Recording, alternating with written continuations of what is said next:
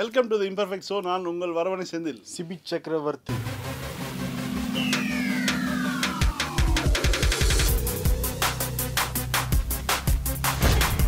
அண்ணா, சென்னை மெரினால நினைவிடம் அமைக்கக்கூடாதுன்னு ஒரு வழக்கு போட்டிருந்தாங்க. திடீர்னு இன்னைக்கு தள்ளுபடி பண்ண என்ன காரணம்? சென்னை மெரினா பற்றி ரெண்டு முக்கியமான வழக்கு நடந்துட்டு இருந்தது. போன வாரத்தில் வந்து இந்திரா பானர்ஜி இருக்காங்க இல்லையா, மனசாட்சிப்படி தீர்ப்பு, அவங்க வந்து ஒரு எம்எம் சுவாமிநாதனுடைய பெஞ்சுக்கு வந்து ஒரு இது அனுப்புகிறாங்க. அது என்ன கேஸ்னா, டிராஃபிக் ராமசாமி போட்ட வழக்கு அது. ஓகே, ஜெயலலிதாவுக்கு வந்து மணிமண்டபம் கட்டக்கூடாது, அது வந்து ஏன்னா வந்து ஒரு குற்ற வழக்கில் வந்து அவங்க வந்து குற்றவாளியின் தீர்ப்பு வந்திருக்கு, அதனால அவங்களுக்கு வந்து மணிமண்டபம் கட்டக்கூடாது அப்படின்னு சொல்லி ஒரு கேஸ் போட்டிருந்தாரு. அதில் திமுகவும் ஜாயின் பண்ணிட்டாங்க. ஓகே, அந்த வழக்கு வந்து கடந்த வாரம் வந்தது. அதில் வந்து திமுக வந்து தன்னுடைய மனுவை வாபஸ் வாங்கிட்டதா சொல்கிறாங்க. இந்த நிலையில தான் இன்னைக்கு வந்து காந்திமதிங்கிறவங்க போட்டிருந்த வழக்கு வந்து தள்ளுபடி ஆயிருக்கு. அது என்ன காரணம்னா, அவங்க வந்து காந்திமதிங்கிறவங்க வந்து தன்னுடைய மனுவை வந்து திரும்ப வாங்கிட்டாங்க. அதனால வந்து வழக்கு தள்ளுபடி ஆயிடுச்சு. என்ன காரணம் தள்ளுபடி பண்ணுறதுக்கு, அவங்க வாங்குறதுக்கு காரணம்? ஆமாம், இந்த கேஸ் காந்திமதி என்னன்னு போட்டிருந்தாங்கன்னா, சென்னை மெரினாவில் இதற்கு மேல் யாருக்கும் நினைவிடம் அமைக்கக்கூடாது அப்படிங்கிற ஒரு வழக்கு தான் அவங்க போட்டிருந்தாங்க. இந்த சூழலில் தான் அவங்க வந்து தன்னுடைய வழக்கு வாபஸ் வாங்கினால அந்த மனு தள்ளுபடி செய்யப்பட்டுள்ளது. அதுக்கு என்ன காரணமாக சொல்கிறாங்கன்னா, கருணாநிதி குடும்பத்தை சேர்ந்த சில பெண்கள், அவருடைய நெருக்கமான உறவு பெண்கள் வந்து அந்த வழக்கறிஞர் காந்திமதி அவங்கள்ட்ட பேசியிருக்காங்க. பேசி வந்து அவங்க வந்து மனுவை வாபஸ் வாங்க வச்சதாகவும் கோர்ட்டு தரப்புல வந்து சொல்லப்படுகிறது. அந்த கோர்ட்னு எனக்கு ஒரு கேள்வி ஞாபகம் வருது. தமிழ்நாட்டு மக்களுக்கெல்லாம் ஒரு பல மில்லியன் கேள்விகள் இருக்கு. அது ஒரு முக்கியமான கேள்வி, தமிழகத்தில் உள்ளாட்சி தேர்தல் நடக்குமா நடக்காதா அப்படிங்கிறது தான். ஆமாம், கோர்ட் வந்து நீதிமன்ற அவமதிப்பு வழக்கு வந்து கடுமையாக வந்து உள்ளாக வேண்டி வரும், அப்படி உள்ள மிரட்டி மரியாதையை நீங்கள் வந்து திங்கக்கிழமை சொல்கிறீங்க அப்படின்னு சொல்லி தேர்தல் ஆணையத்துக்கு சொல்லியிருந்தாங்க. அரசியல் பண்ணிடுவாங்கலாம் சொன்னாங்க, எல்லாமே சொல்லியிருந்தாங்க. ஆனாலும் வந்து அவங்க கவலையே படலை. வந்து என்ன சொல்லிட்டாங்கன்னா, ஆகஸ்ட் 31 வரைக்கும் வந்து நாங்கள் வந்து வார்டுகள்லாம் வந்து சீரமைப்பு பண்ணிகிட்டு இருக்கோம், அதனால் வந்து அதெல்லாம் வந்து வேலை இருக்குது, அது முடிஞ்சதுக்கப்புறம் அரசுக்கு அறிவிப்போம், அரசு தன்னுடைய கருத்தை 3 மாதங்கள் கழித்து வரைக்கும் சொல்லலாம். அதாவது ஆகஸ்ட் 31 சொல்கிறாங்களே, செப்டம்பர், அக்டோபர், நவம்பர் 3 மாதத்துக்கு அப்புறம் தான் தமிழ்நாடு அரசு வந்து சொல்ல முடியும். 3 மாதம் வந்து நேரம் வழங்கியிருக்காங்க. அதற்கு பிறகு வந்து இப்போ நம்ம சொன்ன மாதிரி பார்லிமெண்ட் எலெக்ஷன் வந்துடும். ராஜஸ்தான் எலெக்ஷனோட வந்து பார்லிமெண்ட் எலெக்ஷன் வருதுங்கிறாங்க, கன்ஃபார்மாக வருதுங்கிறாங்க. அப்படிங்கும்போது வந்து பார்லிமெண்ட் எலெக்ஷன் வந்ததுனால உள்ளாட்சி தேர்தல் கொஞ்சம் தள்ளி வைக்கப்படும்பாங்க. அதுக்கப்புறம் நாடாளுமன்ற எலெக்ஷன் கூட உள்ளாட்சி சேர்த்து நடத்த மாட்டாங்களா?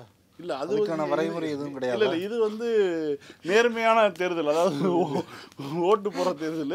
அது வந்து இவிஎம் மிஷின்லாம் வரப்போகுதுன்னு அதனால தள்ளி விட்டுருக்காங்கன்னு சொல்கிறீங்க. அதெல்லாம் தெரியல, ஆனால் அது சேர்ந்து வாங்கியிருக்கான வாய்ப்புகள் ரொம்ப கம்மி.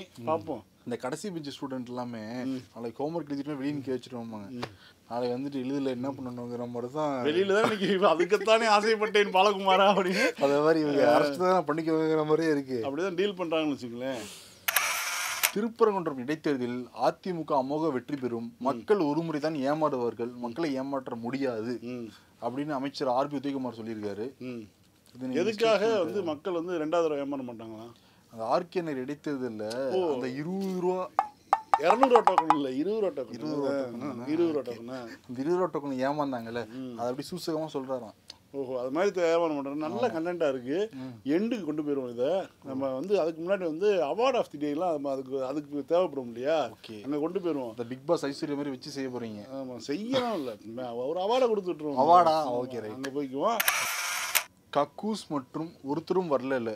இந்த ஆவணப்படத்தோட இயக்குனர் திவ்ய பாரதி இருக்காங்கல்ல, ஆமாம், அவங்க வந்து தொடர்ந்து வந்து போலீஸ் டார்ச்சர் கொடுக்கறதாகவும் தன்னை தொடர்ந்து துன்புறுத்திட்டு வரதாகவும் சொல்லிட்டு இருக்காங்க. ஆமாம், இப்போ இன்னைக்கு எல்லா பேப்பர்லேயும் வந்துருக்கு, முக்கியமான பேப்பர்ல. என்ன விஷயம், ஏன் அவங்க தொடர்ந்து போலீஸ் டார்ச்சர் பண்ண, என்ன காரணம்? அதாவது முதல்ல வந்து மனிதர் மனத்தை மனிதனே வந்து அப்புறப்படுத்துறதுங்கிற ஒரு விஷயத்தை வந்து மையப்படுத்தி அந்த கக்கூசுங்கிற ஒரு ஆவணப்படம் எடுத்தாங்க.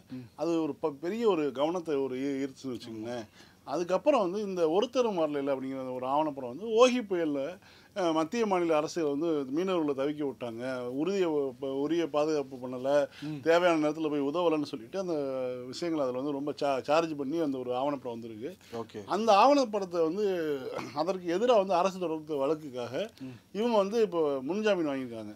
அந்த முன்ஜாமீன் அப்படின்னா கண்டிஷன் பெயில், ஒரு குறிப்பிட்ட இதில் போய் காவல் நிலையத்தில் வந்து கையெழுத்து போடணும் அப்படின்னு சொல்லிட்டு அவங்க வந்து வரக்கூடிய ஆகஸ்ட் 10ஆம் தேதி வரைக்கும் பொள்ளாச்சி பக்கத்தில் ஒரு இடத்துல வந்து கையெழுத்து போடணுன்ட்டு இருக்கு. அதில் வந்து அவங்க கையெழுத்து போட போனது பக்கத்தில் இருக்கக்கூடிய ஒரு ஸ்டேஷனில் இருந்த ஒரு இன்ஸ்பெக்டர் வந்து இவங்ககிட்ட வந்து ஒவ்வொரு நாளும் வந்து 2 மணி நேரம் உட்கார வச்சு விசாரணைங்கிற பேரில் தொந்தரவு பண்ணிகிட்டே இருந்திருக்காங்க. அவருக்கும் இந்த பிரச்சனைக்கும் எந்த சம்மந்தமே கிடையாது அப்படின்னு தான் அவங்க குற்றச்சாட்டு வைக்கிறாங்க. அவங்கள்ட்ட பேசும்பொழுது அவங்க சொன்ன விஷயங்களை வந்து நான் அந்த ஆடியோ பைட்டாக பகிர்ந்துக்குவேன். நானும் இதுக்கு முன்னாடி எத்தனையோ வழக்குகளுக்கு நிபந்தனை ஜாமீன் பெற்றிருக்கேன், சைன் போட்டிருக்கேன், பல்வேறு பாலங்கள்ல பண்ணிருக்கேன், மதுரையில சைன் போட்டிருக்கேன். ஒரு 2 நிமிஷம் வேலை நான் சைன் போட்டு 10 நிமிஷம் வெளியே வர போறோம். இந்த சைன் போற நேரத்துல இப்படி என்கொயரி பண்ண வேண்டிய அவசியமே இல்லை அப்படின்னா, இல்ல எனக்கு எல்லா அதிகாரமும் இருக்குன்னு சொல்லிட்டு என்னென்ன சம்மந்தம் இல்லாம அந்த படத்தை பத்தி டீட்டெயில்ஸா என்னோட முன்னாடி படத்தை பத்தி பேசே இந்த ட்ரெய்லருக்காக தான் சம்மந்தம் இல்லாம நிறைய கேள்வி எழுப்பினாரு. அன்னைக்கு அந்த 5ஆம் தேதி முடிச்சுட்டு நான் கிளம்பி நான் கூடலூர்ல இருந்து ஒரு 10-12 கிலோமீட்டர் தள்ளி இருக்க ஒரு மலை கிராமத்துலதான் ஒரு தோழர் விட்டு தங்கி இருக்கேன் நான். போலீஸ் பின்னாடியே வந்துட்டாங்க. 6 போலீஸ் பின்னாடியே வந்து இந்த வீட்டுக்கு முன்னாடி முக்கில 6 போலீஸ் நின்றுக்கிட்டாங்க. பக்கத்து வீடுகள்ல பேசுறது, கடைகள்ல பேசுறது, அந்த வீட்டுல நக்ஸலைட் இருக்காங்க தெரியுமா அப்படிங்கிறது. 6 மணி வரையும் போகல. அதுக்கப்புறம் தான் சரி நான் இவ்வளவு பண்றாங்கிறதுக்கான நான் அன்னைக்கு அந்த 25 கொஸ்டின் மீடியா பீப்புளுக்கு நண்பர்களுக்கு ஷேர் பண்ணேன். நல்ல செய்தியாச்சு, நியூஸ் மேட்ல முதல்ல வந்துச்சு. அப்புறம் இங்கிலீஷ் ஹிந்துல காலையில ஒரு பெரிய ஆர்டிகல் வந்திருக்கு, ஸ்டேட் வைடாவே வந்திருக்குது. அதை ஒட்டி நிறைய மீடியாக்காரங்க வந்துட்டாங்க. கூடலூர்ல நான் ஸ்டேஷன் எடுத்து போறதே மீடியாக்காரங்க நிறைய பேர் வந்துட்டாங்க. இன்னைக்கு சொன்னாருங்களா?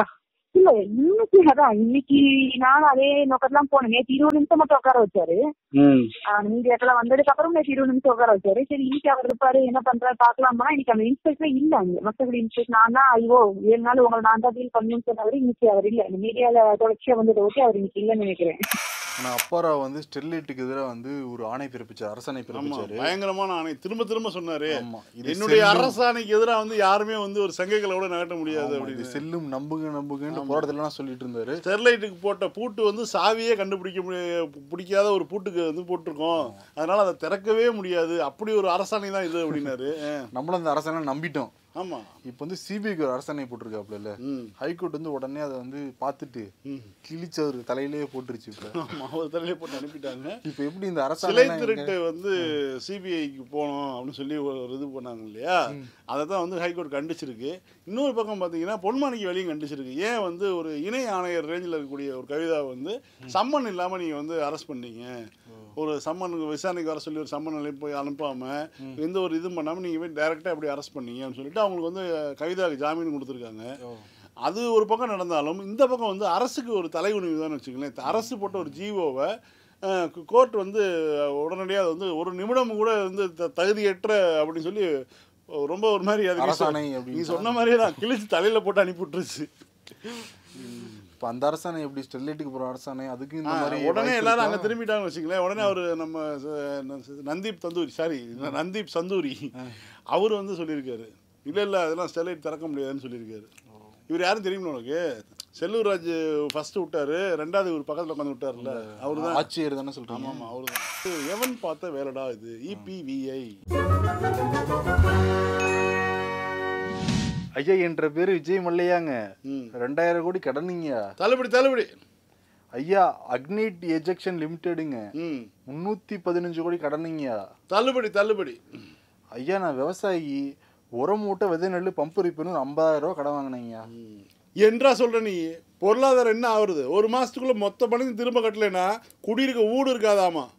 இது இந்த நாட்டாமையோட தீர்ப்புடா, நீதிடா, நேர்மடா. பசுபதி எர்ரா வண்டியா. ஐயா எங்க ஃபாரின் இருக்காங்க, இப்போதானே இந்தியாவுக்கு வந்திருக்கீங்க நீங்க. ஐயா இப்போதாங்க நாட்டாமை கிளம்புனாருனாங்க, அதுக்கு 19 நீ வந்திருக்கீங்க. மோடிக்கு சைக்கிள் பரிசளித்த நெதர்லாந்து பிரதமர். இனியாச்சும் நாடா சுத்தாம கொஞ்சம் லோக்கல்ல சுத்தி பாருங்கன்னு சைக்கிளை கொடுத்துருக்காரு. அது நெதர்லாந்து பிரதமர் கவனிச்சு பாருங்க. ஆமா, இவர் கவனிச்சிருக்காரு. நம்மளே இங்கதானே ஒரு சுத்திட்டு இருக்காப்லையே. சூரியனில் இருந்து மின்சாரம் எடுத்தால் சூரிய பகவான் கோவப்படுவார், பிஜேபி MP அசோக் சக்சேனா. அப்ப பூமியை ஓட்ட போட்டு மீத்தேன் எடுத்தா பூமாதேவி கோவப்பட மாட்டாங்களா? மக்கள் கரெக்டாக தானே ராஜிகானா இருக்கு. ஆமாம். ஓகே, அடுத்ததா நம்ம பார்க்க போகிறது ட்வீட்ஸ் ஆஃப் தி டே. சிலை கடத்தல் வழக்கை சிபிஐக்கு மாற்றும் தமிழக அரசின் கொள்கை முடிவுக்கு உயர்நீதிமன்றம் தடை. அப்போ டாஸ்மாக் நடத்துவது அரசின் கொள்கை முடிவு, அதற்கு தடை விதிக்க முடியாதுன்னு சொன்னது அது வேற நீதிமன்றம், வேற ஜட்ஜு, வேற நீதிமன்றம். நான் கூட ஒரே இது நினைச்சிட்டேன். சென்னையில் நாளை ஆட்டோக்கள் ஓடாது என தொழிற்சங்கத்தினர் கூட்டாக அறிவிப்பு. போக்குவரத்து இடைஞ்சலின்றி நாளை முழுவதும் சென்னையில் சாலைகள் இயங்கும் இருக்கும். இது யாரு தெரியுமா? நம்ம பிஜேபி சார்பா வந்து டிவி நிகழ்ச்சியெல்லாம் போய் பேசுவார்ல நாராயணன். ஆமாம், அவரு தான். அதாவது ஆட்டோ தொழிலாளர்களை வந்து அவங்க தான் சென்னை போக்குவரத்து நெரிசலுக்கு காரணம் அப்படின்னு சொல்லியிருக்காரு. ஏன் வந்து ஃபைட்டிங் வித் நோட்டா அப்படின்னு ஒரு இது இருக்கு இல்லையா, டவுட்டு கிளியர் பண்ணுறதுக்காக அந்த ட்வீட் போட்டிருக்காரு. என்னோட அறிவு பார்த்தீங்களா அவருக்கு? ஆமாம், காலைல வந்தேன், டிராஃபிக்கில் தான் வந்தேன். ஆமாம், அப்படி ஒன்றும் கிளியரான மாதிரி தெரியலையே. ஓகே, அதுதான் ஓகே தான். நம்ம வந்து நமக்கு ரீசன் கண்டுபிடிக்கணும் இல்லையா, எல்லாத்துக்கும் ஒரு காரணம் இருக்கும் இல்லையா, அதான் ஓகே. ஆனால் விருது வழங்கும் நிகழ்ச்சிக்குள்ள வந்துட்டோம். ஆமாம், முன்னாடியே ஹிண்ட் கொடுத்துட்டீங்க யாருக்கு விருது அப்படிங்கிறது. ஆமாம், முதலே கொடுத்தாச்சு. ஆர்பி உதயகுமார் சொல்லியிருந்தாரு, அதாவது மக்கள் வந்து ஒரு முறை தான் ஏமாறுவார்கள். ஒரு தஞ்சாவூர் கல்வெட்டு மாதிரியான ஒரு கண்டென்ட் அது. ஒரு முறை தான் ஏமாறுவார்கள், இரண்டாம் முறை ஏமாற மாட்டார்கள். அதனால் வந்து கண்டிப்பாக வந்து திருப்பூரம் தேர்தலில் வந்து நாங்கள் ஜெயிப்போம், 20 டோக்கன் மேலாம் வேலை எதுவும் செஞ்சுட்டு தினகரன் ஜெயிக்க முடியாது அப்படின்னு அவர் சொல்லியிருக்காரு. நமக்கு இது ஒரே ஒரு டவுட் என்னென்னா, 2016 இவங்க எப்படி 2வது தடவை ஜெயிச்சாங்க? சேம் டவுட் எனக்கு இருந்துச்சு. அவர்கிட்ட கேட்கணும் உள்ளது கேள்வி. அப்போ மக்கள் ஏமாந்துட்டாங்கன்னு சொல்கிறாரு அவரு. இல்லை, இவங்ககிட்ட மட்டும் நம்பி வாங்க, கண்டிப்பாக ஏமாத்துறோம், நம்பி வாங்க சந்தோஷமா போங்க. அது மாதிரி வந்து இவங்க வந்து 2016 நம்பி வாங்கன்னு கூப்பிட்டாங்க. மக்களை நம்பி ஓட்டு போட்டு 2வது தடவை ஓட்டு போட்டாங்க. மக்களே 2வது முறை ஏமாறும் பொழுது திருப்பூன்ற மக்கள் வந்து ஏமாற மாட்டாங்களா? தமிழ்நாடு மக்களும் திருப்பூன்றமும் அடக்கம் தானே, அவங்களும் ஏற்கனவே அவங்களுக்கு ஓட்டு போட்டவங்க தானே.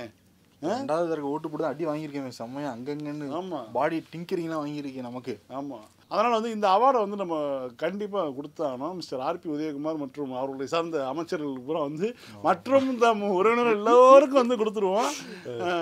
நம்பி வாங்க, உறுதியாக ஏமாத்துறோம் அவார்டு. சிறப்பு. ஓகே, தொடர்ந்து விகடன் வெப் டிவி பாருங்கள், லைக் பண்ணுங்கள், ஷேர் பண்ணுங்கள். உங்கள் கருத்துக்களை கேள்விகளை மறக்காமல் கமெண்ட் பண்ணுங்கள், பெல் பட்டன் அமைக்கி சப்ஸ்கிரைப் பண்ணுங்கள். கண்டிப்பாக பண்ணுங்கள். அதே மாதிரி வந்து நேற்றுலேருந்து டேட்டும் போட்டாச்சு. அதனால் வந்து யாரும் ஆசை எல்லாமே நிறைவேற்றி. ஆமாம், உங்கள் ஆசையை எல்லாம் நிறைவேற்றிட்டு இருக்கோம். அதனால் அது வந்து அந்த குறையும் தீர்த்துட்டோம்னு வச்சுக்கிறேன். வேறு ஏதாவது குற்றம் குறையில் இருந்தாலும் சொல்லுங்கள். நன்றி, வணக்கம்.